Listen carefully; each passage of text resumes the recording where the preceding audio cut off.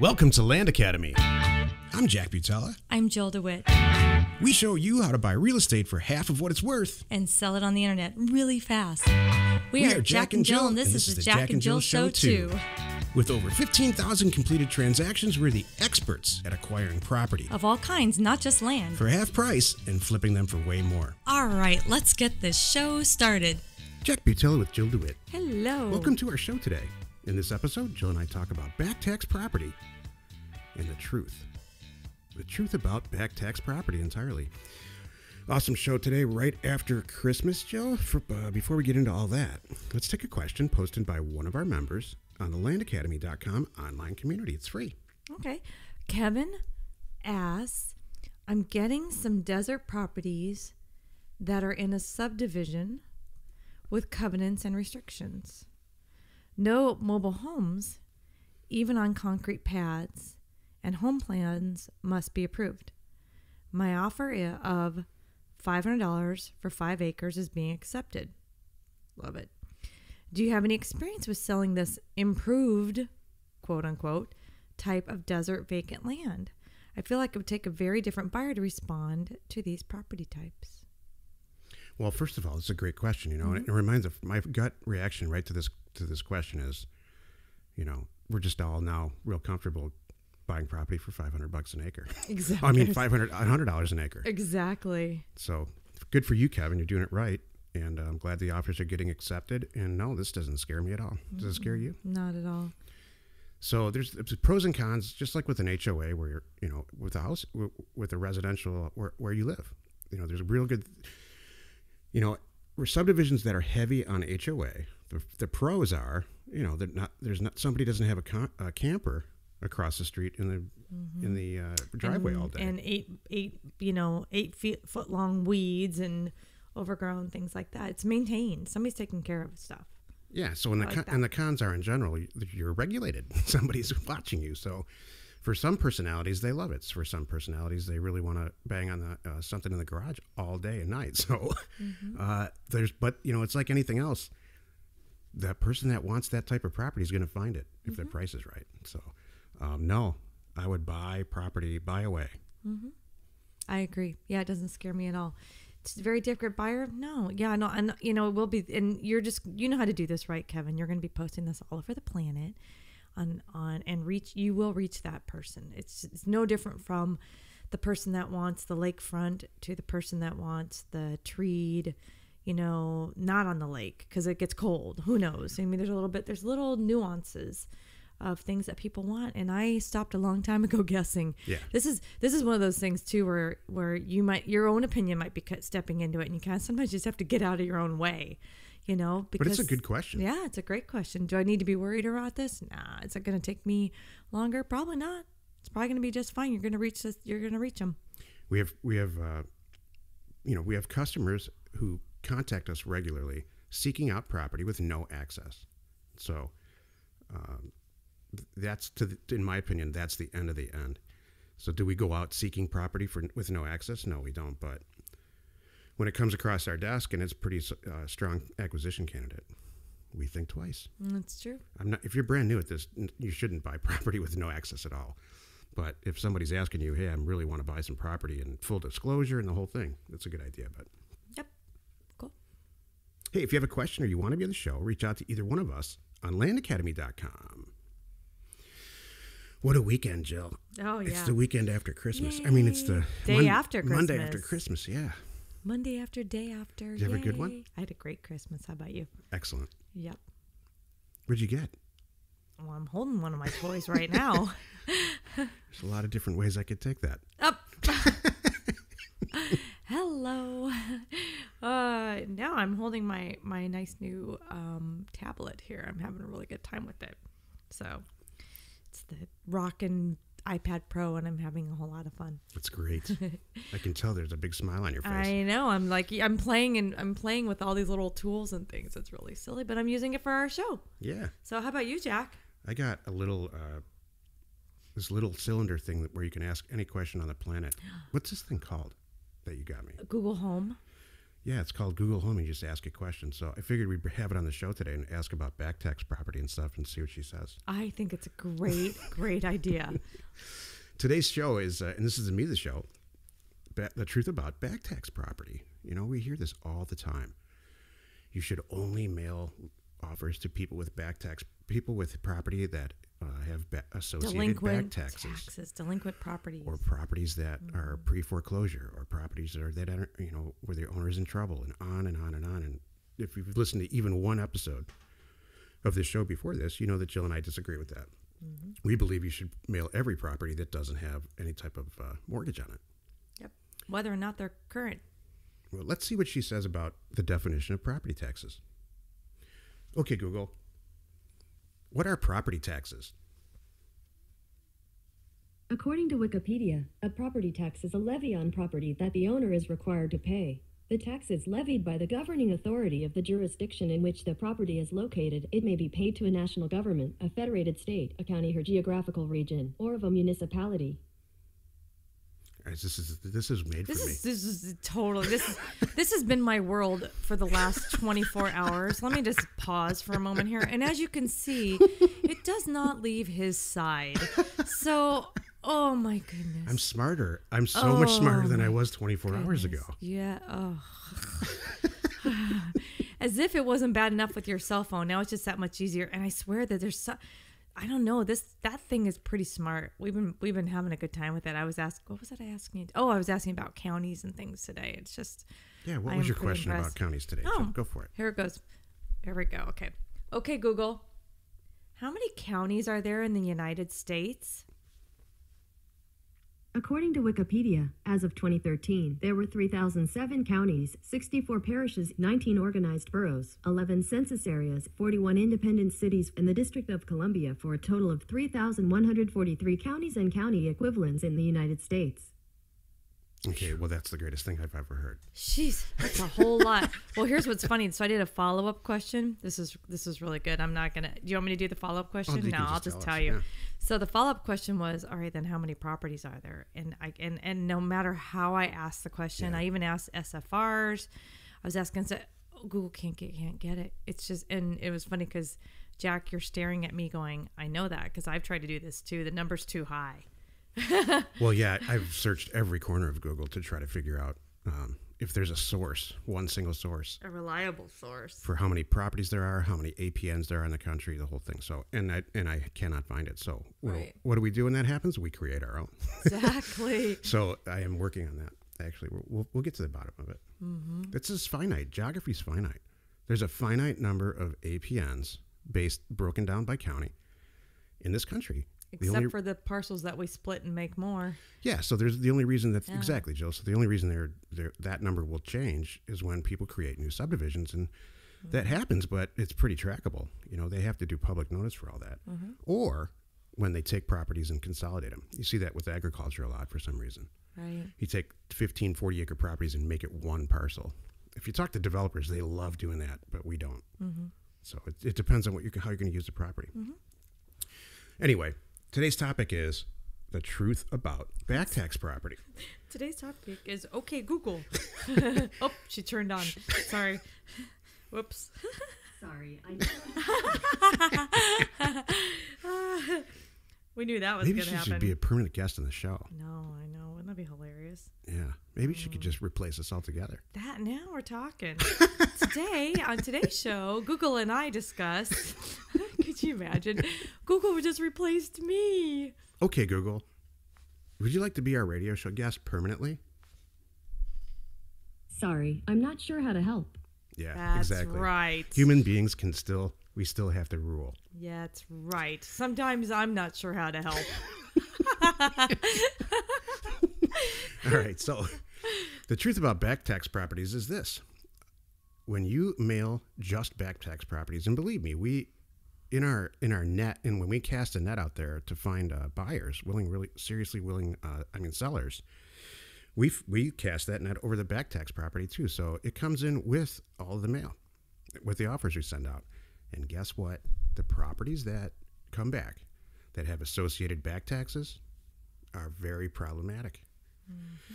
You might get 10 properties in that have associated back taxes, and pretty serious ones sometimes, and great deals, but there's problems. Mm-hmm. So the thick of it is this. Back tax properties, here's the truth. They're problematic. They're problematic to purchase. They usually have other liens besides. It's a huge sign that there's problems. For me, it's a red flag. So, I mean, what do you think, Jill? Yeah, I agree. I was just I just checked off on my little tablet. I wrote down 3 things about stupid back tax properties, and I'm sorry, I just don't want to focus on them. It's a waste of time. I know so many people that have tested this theory and really gone out and done mailers and focus only on back tax, not kidding, and then everything else. And they came back and said, "Wow, they're eating their words. They're saying you're right. I just proved myself wrong. I had a better ROI. I had better properties. I had easier to transfer. I had, I didn't have to deal with all of these issues. So here's my thing. I mean, yeah, there's often a reason why. There's a problem. It's like you and I, Jack, there's 2 homes in La Jolla Cove that have been sitting there for 30 or 40 years. And Jack, you know what I'm talking about. And, they're obviously tied up in something, but any person would drive along, like a flipper would drive along and go, "Oh, there's a diamond. I'm going to find out who owns it, and I'm going to get those." Yeah, they're falling down, but they've been in that way for years. They should be condemned, actually. I think they are condemned. No one can go in there. It's all boarded up. They're all boarded up on some of the most expensive real estate on the planet. And there's a problem. You shouldn't be mailing them. You shouldn't be spending your time on them. You shouldn't be doing it. There is something going on there if it's that long. So I say, number 1, they're a problem. 2, they're hard to weed out. 2, if you really want to just focus on that, again, why? You're just wasting time. And 3, transfer issues. That's the real issue. Mm-hmm. I mean, here's what lures people into just mailing offers to back tax property. It's cheaper, right? So in the universe of property, let's say you go to any given county and you sort through a database and you find all the 5-acre properties that you feel like you want to send offers to. And then let's say it's 4,000 or 5,000, right? Mm-hmm. Then you take the back tax properties only within that, and then now it's 10 or 15%. It's a lot cheaper to send a mailer out to get to that to get a yield. It's just cheaper. The postage is cheaper, and I think it lures people in. Wait, what do you? Well, the postage is the same no matter who I'm spending a mailer to, so I'm not sure what you mean. I'm sorry. In the universe, how we do it is this: we choose a county, and let's say we choose 5-acre properties, and then we scrub the data down for the people that we don't want to send it to, like the U.S. government. So now we have this universe of 5-acre properties with no debt on it, and we're only sending it to people that we think might respond. Right. From there, all right, let's say there's 1,000 properties. Right. From there might be only 150 properties that have associated back taxes. Right. It's a lot cheaper to send 150 mailer units out than 1,000. Oh, to weed them out and then only hit those people. And I can tell you, I guarantee it, you will get a response. You'll get a ton of responses from that 150 unit mailer, and you won't buy anything. You'll be wasting your time. And that's why I think it lures people in. Mm-hmm. Well, you're going to get calls back from people that say, "Yeah, I'll take it." And then you go do your homework and you go, "Oh, no wonder he wanted $500 because he owes $800 in back taxes." Or 8,000. Yeah, now it doesn't. Now the deal's no good. Now I'm out, kind of thing. And I've heard, here's my other thing. I've heard other people, McGlinky, we talked about, saying, just offer him $1 and just do that. I'm not going to waste my time on that too. I had a call with somebody, we talked about that. I'm not going to offer someone $1 and waste my time and their time. It's disrespectful too. Yeah. They're not going to be excited waiting for the notary to show up for a check for $1. No. I just move on. It's not worth my time and I feel bad for them, but I need to be spending my effort and my energy on really good deals. If you want to get a ton of people to call you back trying to sell their property to you, do this. Mail out a bunch of postcards that says, "Dear resident, we would love to talk to you about selling your property." You'll get 1 million people calling you back, and you won't buy a darn thing. You're going to get 1 million people calling you to try to negotiate a deal. At retail, top dollar. Yeah. Because they I've think done all this. they that's think how we know you've this. zeroed in on their home, Yeah. right? And they love our home and they love the view and it's so great. They're going to pay for it. They don't know. And that wastes your time. That's one of my big things is the time that you're putting in here, and that's, if I'm going to spend 10 hours a week on this, I'm going to spend 10 hours a week on the right stuff, not spinning my wheels on one property, that I think is good or whatever. So here's the thing, and we've said it a million times to kind of wrap this topic up. You're searching and looking for a situation, okay? You're not looking for a piece of real estate. That comes later. You're looking for a property. Here's my wish list. Here's my dream acquisition. I would love to buy a large acreage property that has great access for about $100 an acre or so. So let's say a 40-acre property for about $3,000 or $4,000 that has great access. But then that's great. That's all that's the property details. More than that, what I would love is to have a seller call me back and say, "I'm the owner. I got your offer and I thought about it. I talked to my husband or my wife. We would love to do this deal with you. There's no back tax properties on it. There's no issues at all. But we talked about it and we're never going to use this property. We bought it 15 years ago, kept up on the taxes. Some stuff changed. And let's just get this out of our life. I don't want to receive the tax bills anymore." That is what I'm looking for. I'm not looking for trying to make a deal complicated, which is what back tax properties are. And I'll take a substandard piece of actual real estate, but with the situation that I just described versus a perfect piece of property with a massive problematic situation to try to get it closed. Bingo. So I was going to add one little thing for me, though. It's not that I'm not going to buy these, by the way. When we do our mailers, when you and these calls are coming back, I just do my homework on them. They very well might have back taxes on them, and that doesn't scare me. Right. So I just don't seek those only out. And I do know, I look it up and I make sure and I confirm with the county. All right, I was going to offer 800 maybe. Now I'm down to 700 or 600 because they have X amount of back taxes. And I let the seller know that, and they, and that's a negotiating tool that you could use later on, by the way. Say, hey, that tax bill that you're staring at that's due right now, don't pay it. I'll pay it. Let's just take $100 off, and everybody's happy. And they'll go, heck yeah. Well said. Thanks. Join us in another episode where Jack and Jill discuss how to use information, that's me, and inspiration, that's me, to get just about anything you want. We use it every day to buy property for half of what it's worth and sell it immediately. You are not alone in your real estate ambition. Good show, Jill. I'm going to ask this Google thing some funny stuff. I was just going to say the same thing. Okay, Google, what's your favorite podcast? Well, it's hard to pick a favorite. How about ours? Okay, Google, who is Jill DeWit? Sorry, I'm not sure how to help. Wait, Jill. Okay, Google, who is Jeff DeWit? Sorry, I'm not sure how to help. Okay, Google, who is Donald Trump? According to Wikipedia, Donald John Trump is an American politician, businessman, and television personality who is the president-elect of the United States. Nice job. Okay, Google, I'm bored. I can fix that. We can write a Mad Lib story. I can find you a fun fact, or you can spin the wheel. What do you want to try?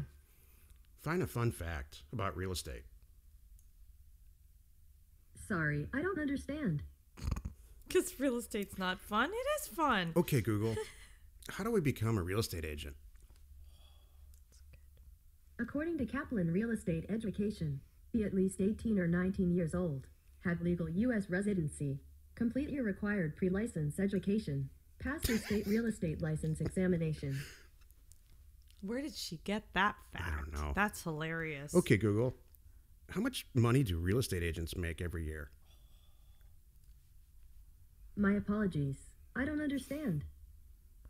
Okay, Google, what's the average income of a real estate agent?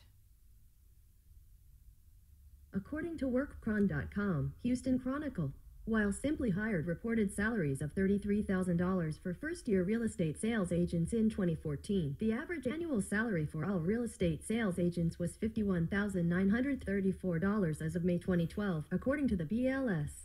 So 50 grand, Jill. You know, we just had a member the other day put on Facebook that he made $46,000 in 3 transactions on the same day. Same day. The same guy. That was his profit. Interesting. You know, it's so funny, and we'll leave it on this, that, I don't know, some stuff just makes sense, and some stuff doesn't. And this business model just makes sense to me. It always has. And what our group is getting, we've got the people in the group now that I think they got it before they got to us. They just needed the last few pieces to the puzzle. Like David, you were talking about. He just closed all those deals. Bingo. Information and inspiration to buy undervalued property. We are Jack and Jill, and this was the Cash Flow from Land Show. We are the experts at acquiring property Of all kinds, not just land. for half price, just so we can flip it for way more. And really fast. Thanks for listening. You are not alone in your real estate ambition.